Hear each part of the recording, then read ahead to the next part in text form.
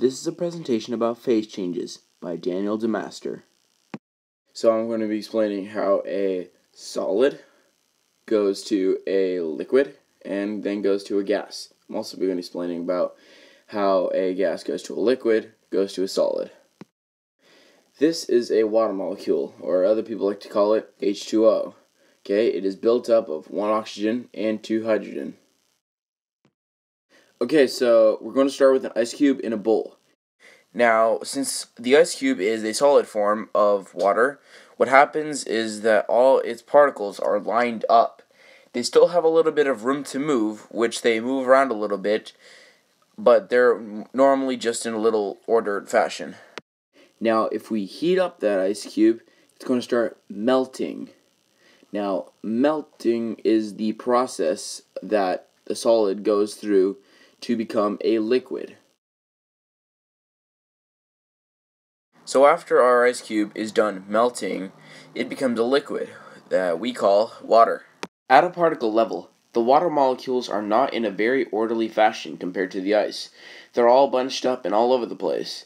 They're also moving faster because of the energy that was added to the molecules through the heat that has been added to make the ice melt.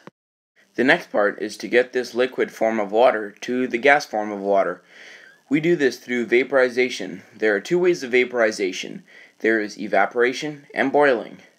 Evaporization is having just the surface of the water vaporize, while the boiling is having the whole body of water vaporize as a whole.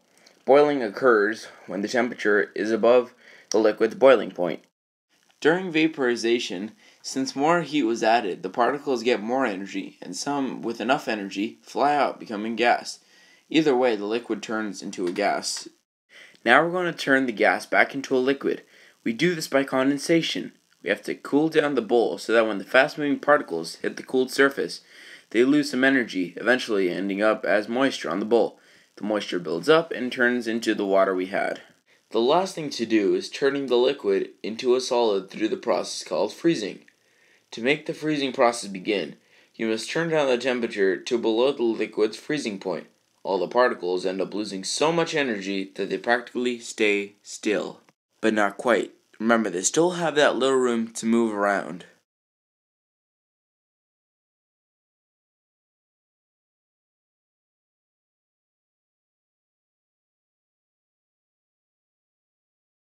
And that's how we go from a liquid to a solid.